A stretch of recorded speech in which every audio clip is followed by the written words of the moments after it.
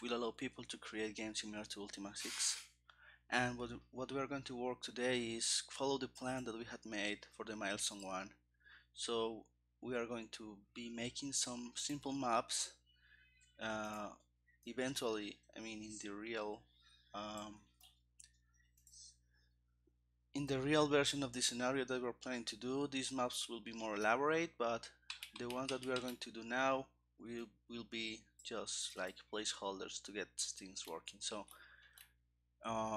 if you want to have some details on the plot of the game that we are planning to do, you can check the latest or the last stream or the video where I explained that in detail. But anyways, this is what we're going to do. We're going to be doing the intro and the initial setup. That's the first thing. So when the game starts, the intro displays as follows: the avatar has been summoned back to Britannia, arriving during the night in a forest near you. So we're going to create that map where we arrive, and it's going to be pretty simple. Before doing the streaming, I was doing some tests, and I think we're going to need to do some work on the engine to support multi-tile objects. So for example, the trees and some other stuff, it just doesn't work very well with the perspective and the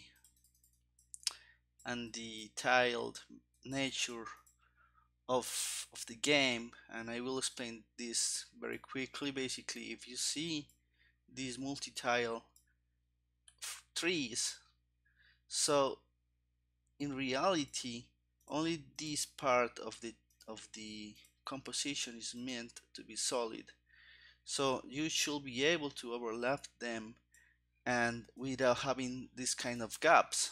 So for example, let me show you what I mean. If we try to place these trees one by the other, well, you see that there's some gaps here, but the way that the Ultima engine or the Ultima perspective for Ultima 6 was made is that these trees should be able to be overlapped, right? And we cannot, we cannot use tiled alone for this, because you will have to end up with a lot of layers and a lot of added complexity just to support this. So in the future, near future, we will have to work on that. So for example, let me show you that what I meant. You should be able to create compositions like this. Not exactly this. It's easier to make it here. So as you can see, these tiles are kind of overlapping, but the actual solid tiles are these two along the base of the tree. So you should be able to walk here, here, and here, or to place other trees. Anyways, in the end, we'll have something like you will only place the base of the tile, and then the engine itself will complete the multi-tile object and take care of displaying it correctly in the depth and everything. So just wanted to mention that. For now, we are not going to be doing any of that. We are going to use single tile objects, so it's going to look much more flat, but that will do for a first iteration. So let's remove this layer that we did as a test, and as I mentioned, the avatar arrives at this forest. We're using Densis tile set initially. Well, initially no, that's what's going to come bundled with the engine. So we put some noise here and there. Placeholder map, and then let's place the trees. So we are going to use these small trees. We're going to place them on a different layer above the terrain. So let's make that clearing. We are going to arrive here in the Mount Gate, and then we are going to meet with Chamino here. He's going to join our party, and we're going to be attacked. If we don't have him join like in the conversation here, that's the plan. But if you don't, because this is an ultimate game and you can do whatever you want, then he's going to let me think about that. Well, not really, no. That's optional. If you want, he can join you. If not, he's going to act as a friendly NPC and will join the battle that is going to take place here. So here's where you're going to be ambushed by the guards, by the soldiers. And basically that's it. I don't want to make it any more complex. So let's just, this is the map that we're going to be using. Let's just put something here, just something fancy. Let's say that we have a very simple circle of stones here. This is where you will arrive, so let's place these things here. Okay, to do here, here, here, here, here, and here. 8. And let's just put some variety of stones. I know this is a placeholder, but it doesn't have to suck. Then let's place a small indicator of where we are meant to spawn, like this dirt thing. If you are making like a real map, then you would use all the different options to kind of make the this kind of terrain blend better.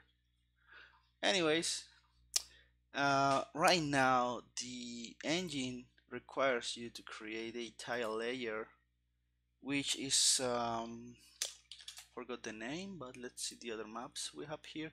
Solid tiles, right?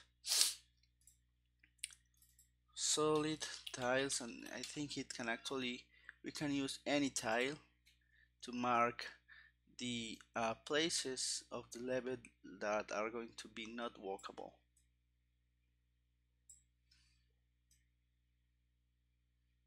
Not sure if I'm going to change that in the future, because we may instead link the add some properties to the tiles in the map that decide if they are walkable or not. But for now this is what we have, so let's follow that. The idea with this is that you can make the tiled map as complex as you want, and all it, I mean, in the game it's going to load it and it's going to display it, and it won't require you to have like a fixed structure for the tile map, except for some things like having a layer which is called solid tiles, and that's the layer that that defines where the player can or cannot walk. So yeah, we could, of course, we could use this layer and put some trees on there, but I believe that it may, I don't know, that could also work, but I think it's better to have like this kind of mask of where you can or where you cannot walk. So yeah, let's put some small, what I mean is, for example, this, we could use this layer where we have the trees to also place some decoration, like some flowers like this, and we don't want them to be solid. I mean, we want the player to be able to walk over them. So yeah, anyways, let's save this.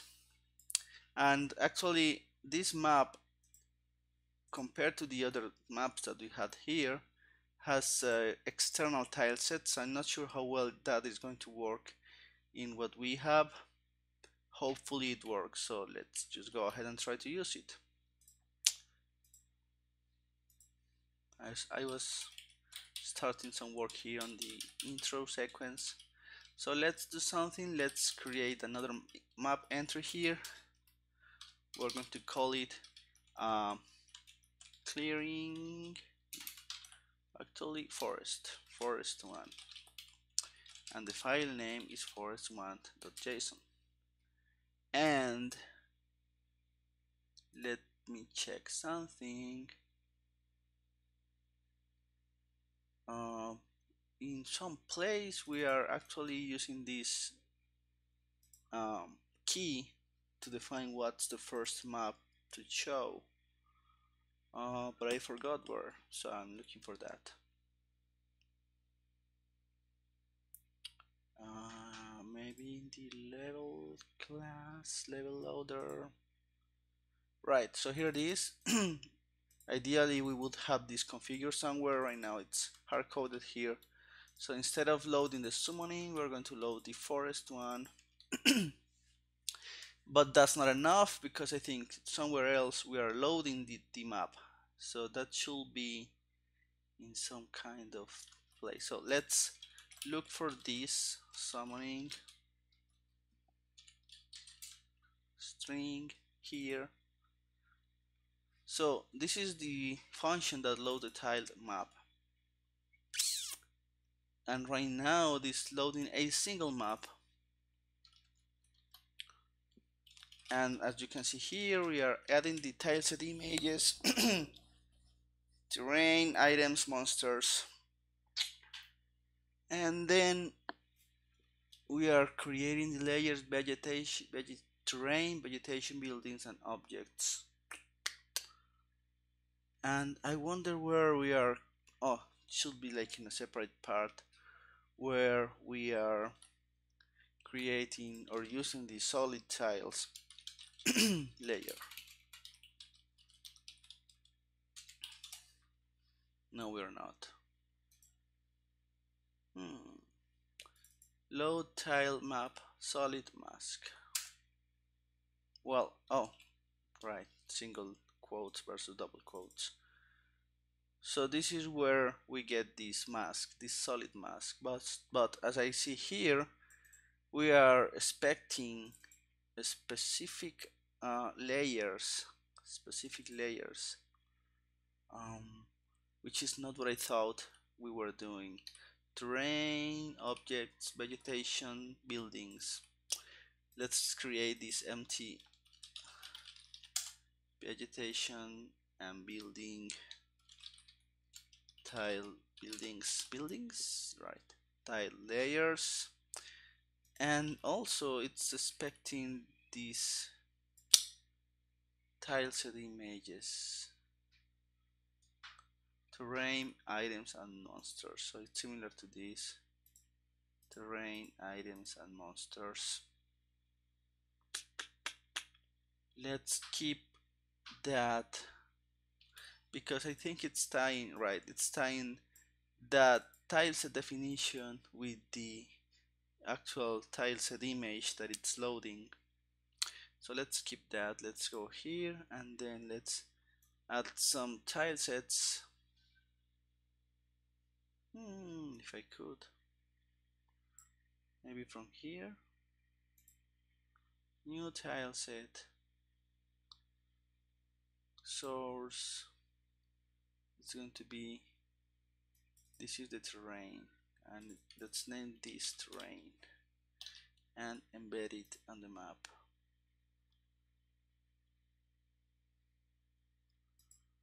Right, and we also need items and monsters, so let's do the same. For the items tileset, embedded in the map, items, and the other one, monsters, embedded in the map, this one. And let's, can we remove this? Well, but we already created the whole map using this tileset, which sucks because we are going to have to repeat it. But I don't want to do that. Let's see if I can fix that. Use editing the JSON file. So here it is. Let's see terrain, objects, vegetation, buildings, solid tiles. But these are the layers. I'm looking for the tile sets. So tile sets first. Crap. I would have to modify the GIDs. Do I want to do that, or do I want to repeat the map? I don't want to repeat the map, so I will have to play around with this. First, GIDs. It's not that bad. I will just subtract 32. Oh no, I will have to subtract 1486 from 85 from each one. So I'm going to first close here. I'm going to go ahead and remove this tile set and put a note here, because else I will forget, and will just subtract and hope that everything works fine. So 4971 minus 1486 is 1486. Of course it is. And then 3227 minus 1485 is 1742. We save and we reload the map.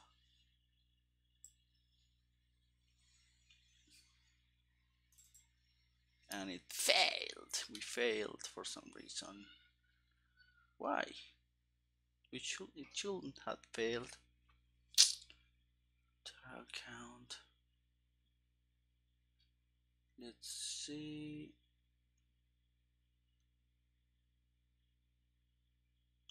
Maybe, oh, because of this, sorry. Comments in a JSON file. Recent files, forest one, and it worked. Great. So, okay. So that should work to load it. What else do I need? Well, I need to make sure that during the assembly phase, the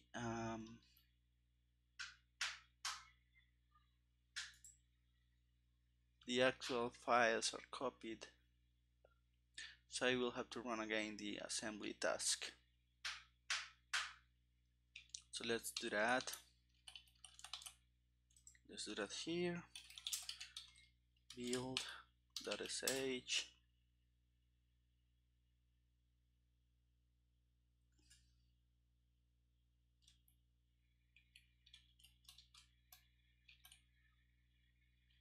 Oops, scenario info 13. Scenario info 13. What did I miss? Oh, okay.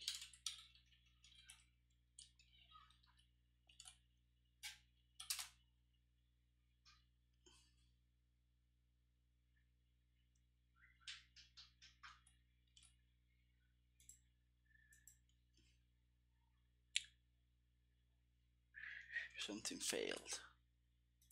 Of course, something failed. I will not expect it to work the first time.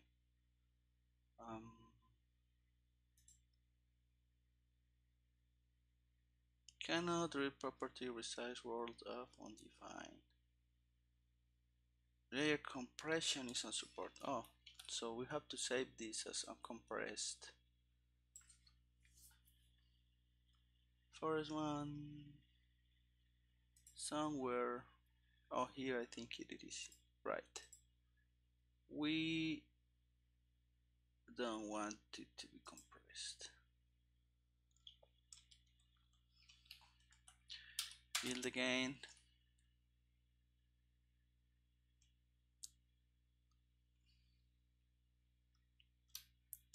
load. Okay, so we are on the clearing, and as you can see, we cannot move into the uh, trees, but we are supposed to appear here. So that initial place where we appear is currently hard coded as well, and I think it's about time we start taking or reading things from here. So we need something. I've been thinking about that, something like a starting state, and that will include the party members, the location, the map. So we are going to begin in the forest one map, and we are going to begin at X 24 Y 26. So let's go and check where the player is created. Start game. We initialize some stuff here. We load a level here, and we put the player in this position. So do we have the scenario info here? I think we do. I don't see it, but it should be available here. Actually, I'm not sure if we are accessing that. So let's say in the build process, we copy this. Oh, wait. We actually gotta put this here. Well, what happened there is it like okay, I'm confused. Okay, so this file is inside the scenarios directory, and it's copied here. That part seems to be working well, and then we build everything, and then we copy all the different stuff. So we need to see where this scenario info is being required, and it's being required here in the loader, and it's only used to get the tile maps. Okay, but that's the only part what we are requiring it in the loader. So we need to require it in some other places, for example here for starters. Let's do that. We require the scenario info, and then we're going to have this object available, and then we can use the starting state. So let's pass, well, this is actually the same module, so let's obtain the starting state.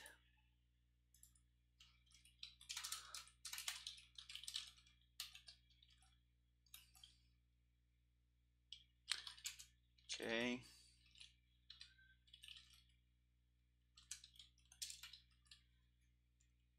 and let's use that to locate the player, and let's also use that to decide what level to load.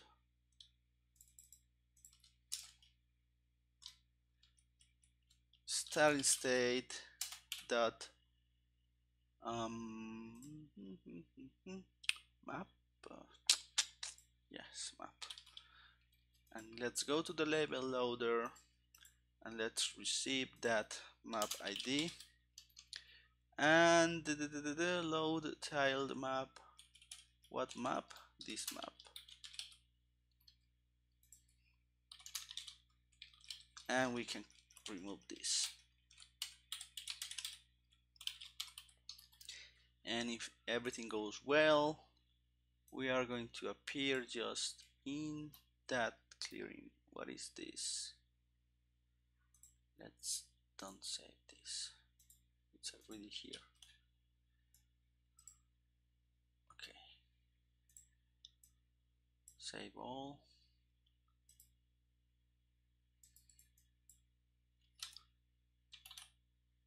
I'm not sure if we need to rebuild. Yes, of course we do need to rebuild. Actually, there's a gulp watch here. Let's see if that works. but since we are moving around so much stuff and this gulp file doesn't include the actual assembly phase, where we are kind of creating a single bundle from the engine and also the scenario. So that's why I don't use it that much. Actually, I was planning to invest some time on making it better, but I need to better advance on the actual game or the actual engine. So let's see if it worked. It worked because we are here. Great. And it also works because we loaded the map, the correct map. So that's great. Let's continue with the plan. So I'm going to commit these changes for the setup.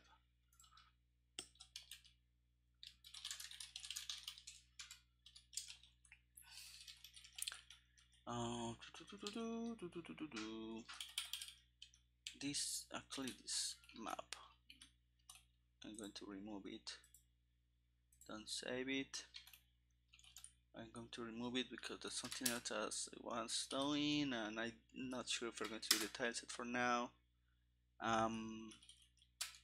This is the tiles from Ultima 6, which of course we cannot include with the engine, but I guess someone is going to eventually use them for the personal project or something. So test for forest clearing, and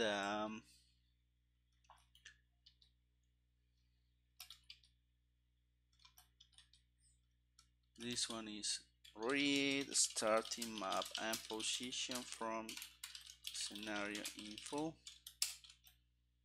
Alright, now we can also read some other stuff from the scenario info, and I think I'm going to do that right now. So this initial party,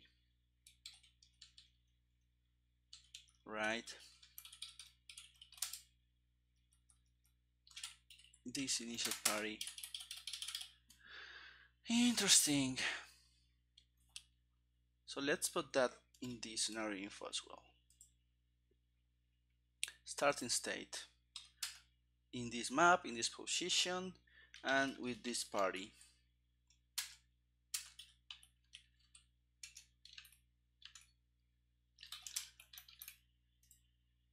Shamino and Dupre.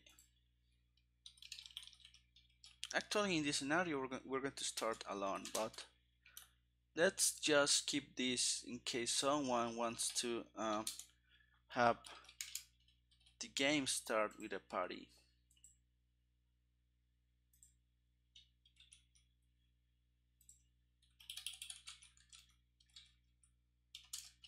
And let's locate Dupre somewhere closer to us, like 26, 26, like 2 tiles to the left. Right, that should be enough. Then starting state dot party for each one of these, and I'm not sure if I think this project doesn't have a complete bill ECMAScript 6 setup, so I'm going to not use it for now. For each party member,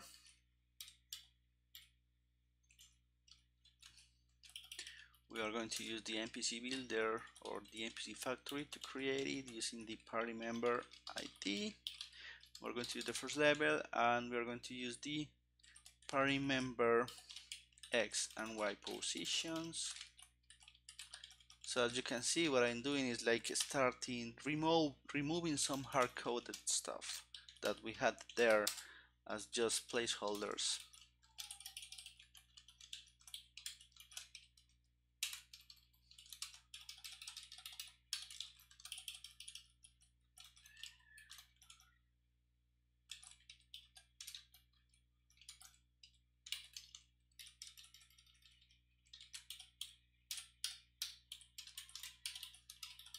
let's see if the watch task is working.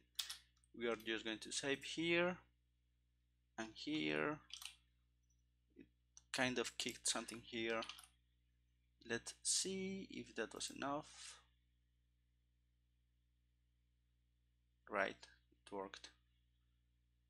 So yeah, these are my two party members, and that skeleton is actually not a party member, it's just a friendly NPC, I think. And I think one of the things that were pending were making these friendly NPCs behave differently than the party members, because it's kind of in a crazy state right now. So he's a friendly but not a party member. So when we go into combat mode, which is already implemented, it gets weird because he acts like he is a party member. Anyways, that's going to be fixed later.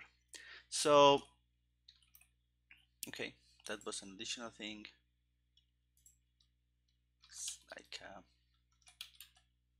remove hard-coded party pod party starting party pod on scenario file. Okay, so let's go back to plan. We want to show this sequence of images and text when the game starts. So that's based on this. The avatar has been summoned back to Britannia, arriving during the night in a forest near you. And I was actually in here starting working some of that scenes. So I just put some flavor test here. The light from the moon gate fades away. The Britannia night welcomes you into a forest clearing. You cannot forget the smell of these woods. This is unmistakably the forest of the druids near you. Let's leave it like this initially. So how we are going to display that? Let's go step by step, and I think initially I will reuse this kind of dialogue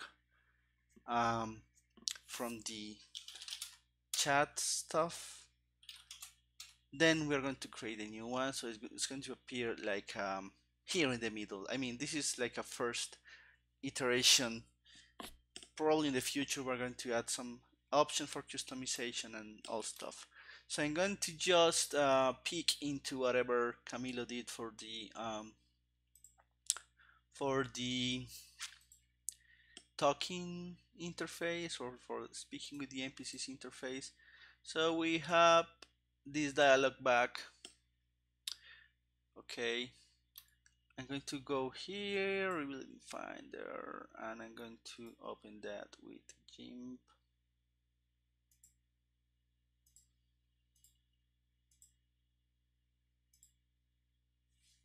GIMP, and it's my computer is pretty slow, so you'll have to wait for a bit. While that loads, let's see where we are loading that dialog back file. Here we are going to also load the I don't know how to call this, message back.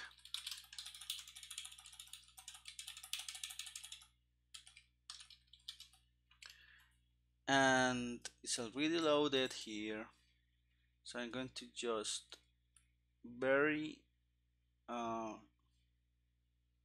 just going to crop this here.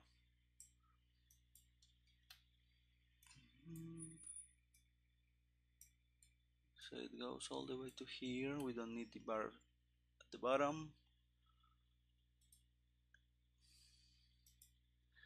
And here, what's happening here?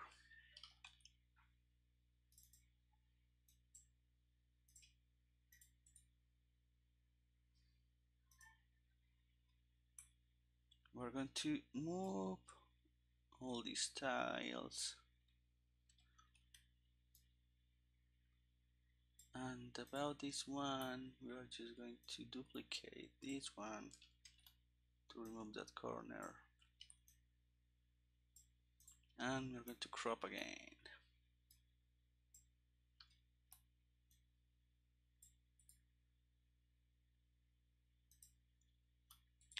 And we are going to export this as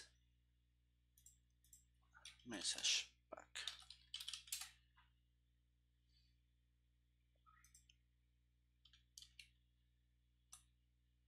Alright, message back. Da, da, da.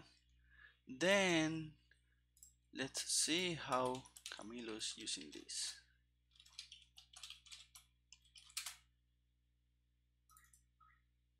So he's got a dialogues module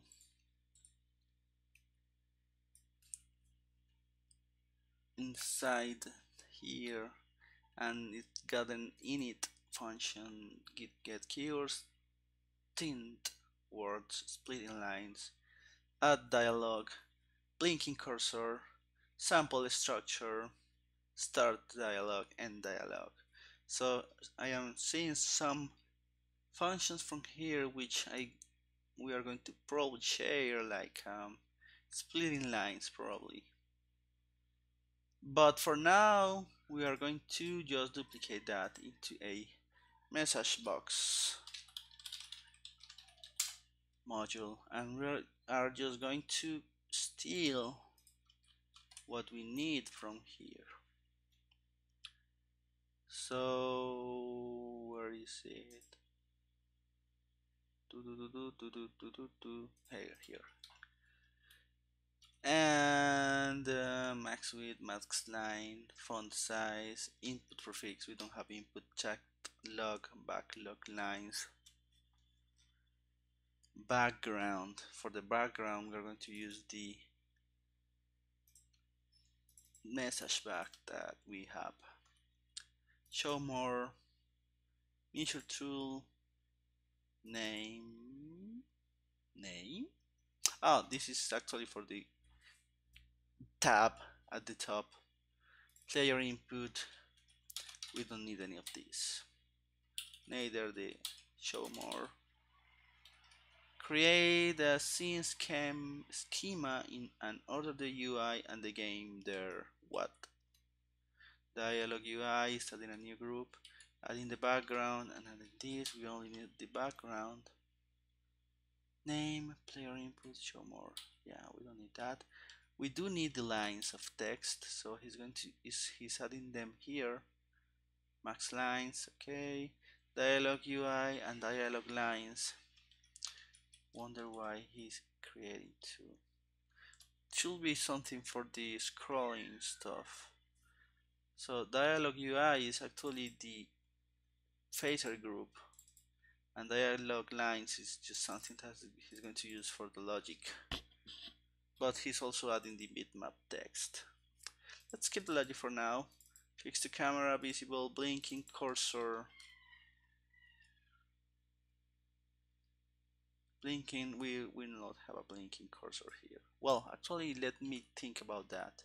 So if we go to the current talk interface, this is the blinking cursor, and you speak, and it appears here and it scrolls. But we are going to need something like a prompt to go to the next screen. But I don't think it needs to be a blinking cursor. It can be just a text. So let's remove the blinking cursor, and also this sample. I mean, the dialogues are much more complex than the messages that we're going to be showing. And dialog, update dialog input, send input, show more lines. Send input, okay. So we are going to init this, but ultimately what we're going to have is a method here, show message. And what message we're going to show is going to be received here, and we will use this method, add the dialog, split the message in lines. So here's adding one by one the greeting. Okay, so this function add the dialog, which sends the greeting, is very similar to what we need. So it's using that dialog. Okay, add dialog, message, split lines. So I'm going to cut this here, and put it in our show message function, and the message is actually just the dialog.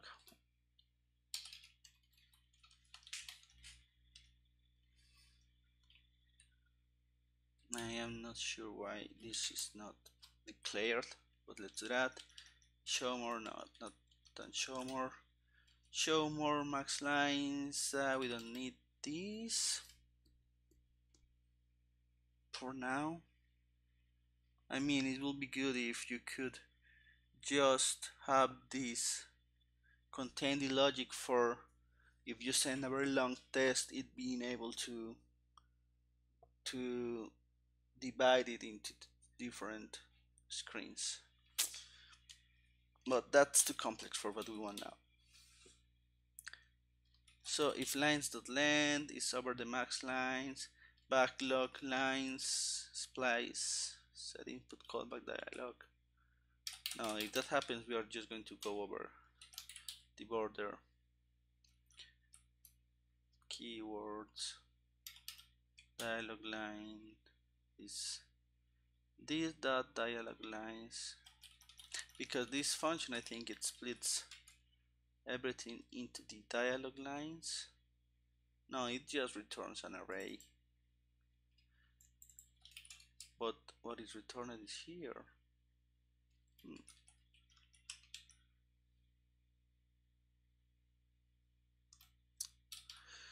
Oh, as I say, it's much more complex than what we need. We just need to display these lines in this same objects that we have here.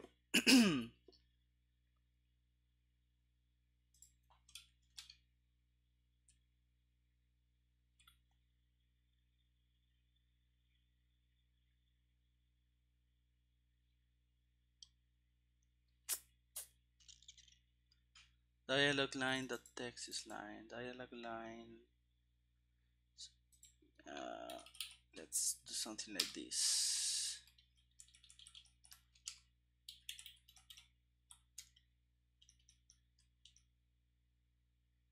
Oh, what kind of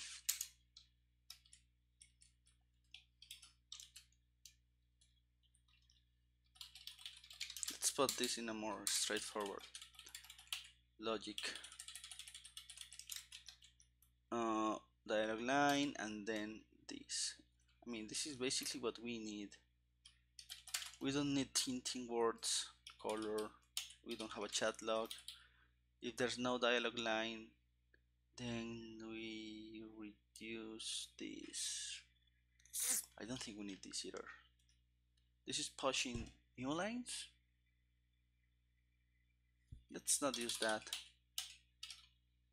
It's actually super simple, so it should not need any of these. It's just like taking text, split it in lines, then put each line into each one of the text objects that we have on over the dialog. So, oh my gosh, show more. This is because if it's show more is false.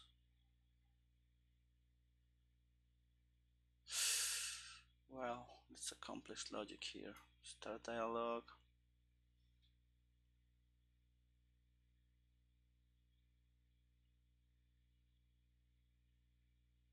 Okay.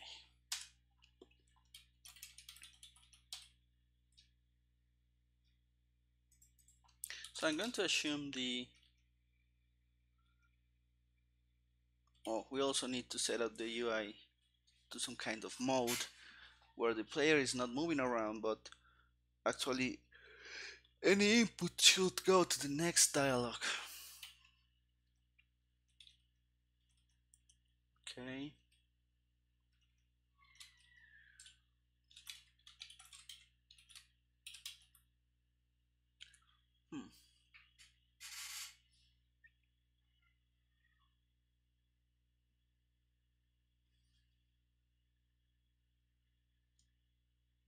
Right.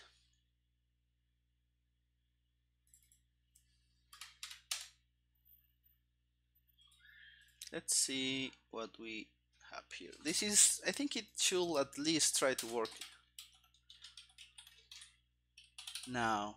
So I'm going to go ahead and require this in the same place where the dialog box is required. So let's look for that. Dialogs, not very well named. Dialogs is required here at the main module. We're also going to require the message box, and we are also going to initialize it here. Message box initialize with the game. And I think what we are going to do is we're going to have a bus event. So we already have the bus required here, and we are going to listen to the message event, or this show message event, I guess. So let's listen for that.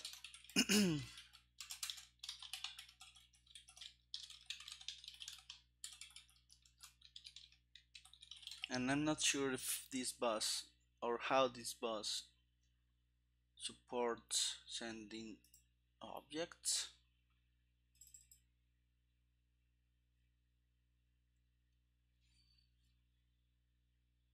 Lazy edit. Well, this is not very good. I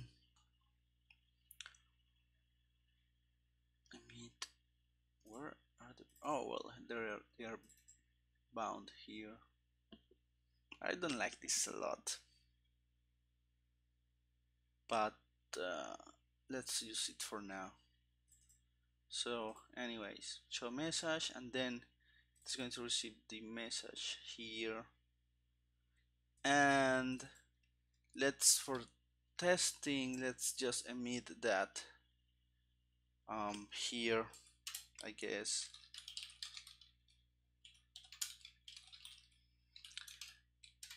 And let's see first if it builds.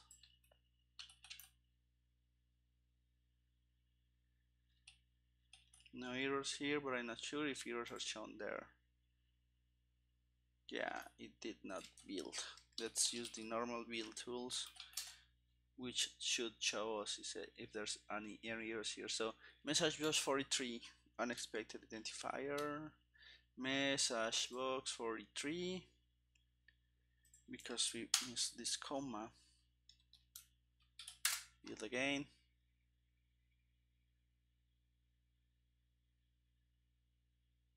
Completed. Refresh here. Bus is not defined. What? Why we don't have the bus here? Well, we haven't used it. Let's require it.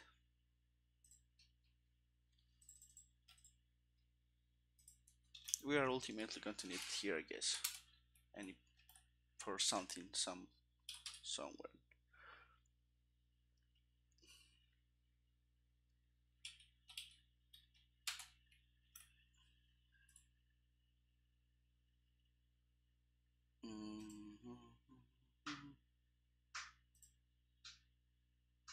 It's making the bundle while I'm loading it, so okay. Is show more is not defined. Yeah, I removed that. So message box is show more. It's going to be undefined, so it's not going to be here. So this show more is no more.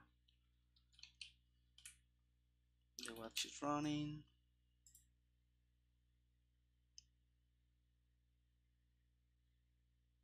Line is not defined. 39 here. Right.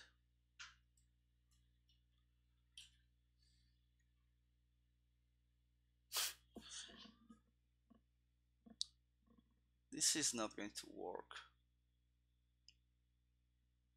Or is it? I am not sure. What? Lines, splitting lines, dialogue line is dialogue lines, and this is lines. No, wait, dialogue lines are the actual objects. So, lines at I hope.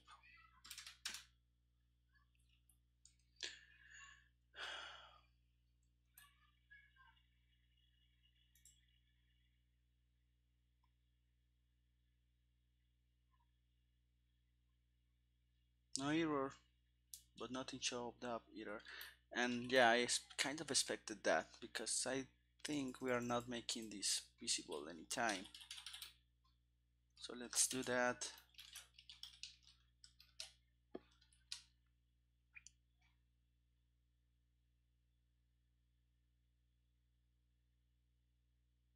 Oh, I was waiting for it to auto refresh, but it was never. Okay, that was not bad. Um, that's not bad. I wonder if the whole game should stop or not, because you know, in this engine, it's a hybrid between real-time and turn-based, and because when you are moving around, you are there's I mean you're not in a turn-based um, way of interaction, but when you go into combat you're in turn-based. So what if this dialogue pops up when you are potentially going into combat mode? What would happen there?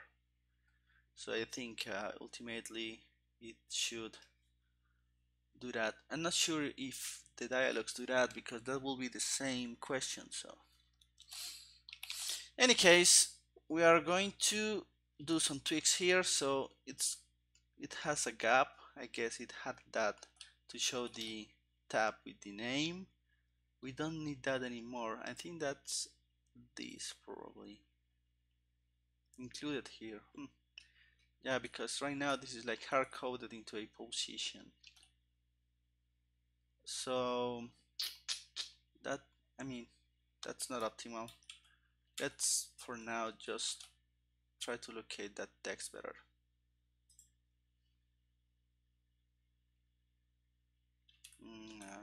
That's what I don't like about this setup.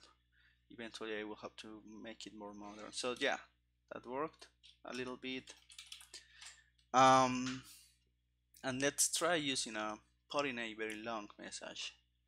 So we can do that here. Testing a very long message. Long message. Once upon a time, there was a very old wizard who had a lot of potions at home.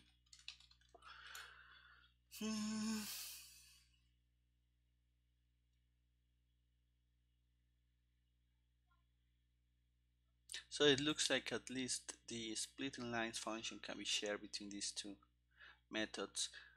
Once upon a time, there was a very old wizard who had a lot of potions at home. Okay.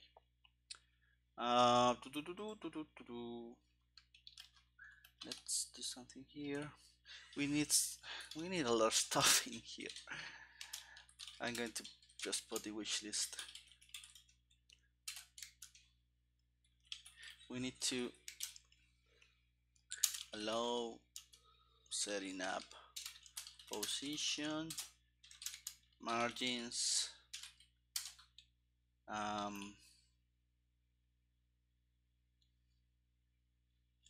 probably out center, vertically and horizontally. I don't know.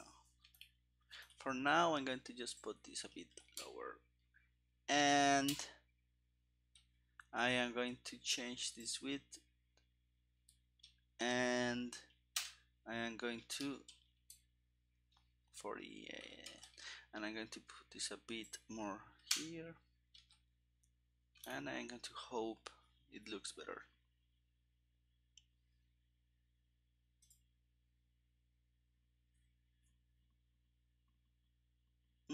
Yeah, I like it.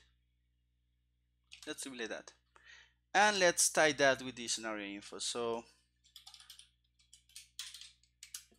what we're going to do is emit this. Where? Well, we are talking about the starting state here, so we can, in the starting state, include uh, scene and say that we want to play the intro scene when the game starts. So what we're going to do here is, if starting state has a scene, then we're going to get the scene, and we are going to get initially these scenes. Wait, no, this is scenario info, scenes in this position, and then the scene initially will be just text, so we can just go through all the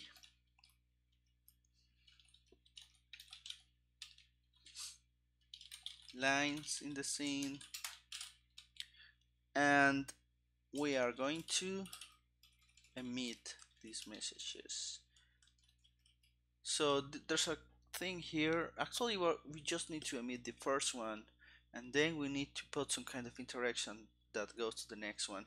We need to somehow set the UI, set this list of messages on the UI.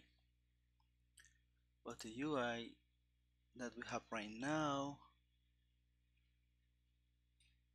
yeah. For now, I am just going to display the first one.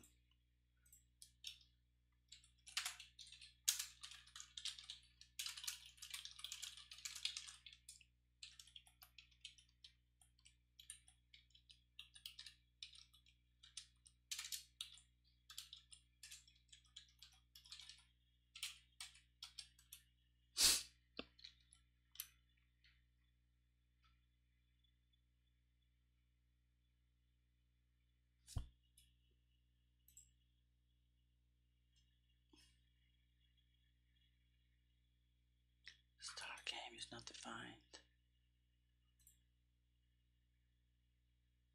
Oh, what was that? Start game is not defined.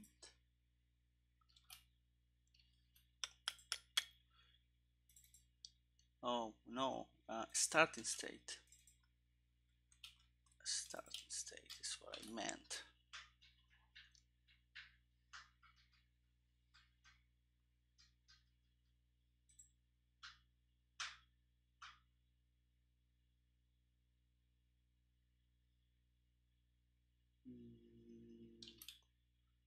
I think I need to either assemble again. Yeah, I think I need to assemble again because the scenario info changed. Okay.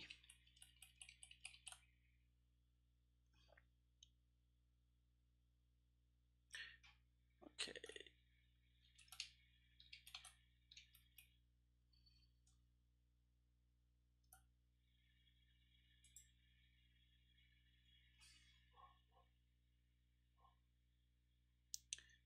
Okay. Alright, we're running close to an hour, so I'm going to pause the streaming here. I will continue offline, and hopefully next time I'm going to be able to show you a bit more of a more elaborate or more concrete advancements through the first milestone. So I will see you then.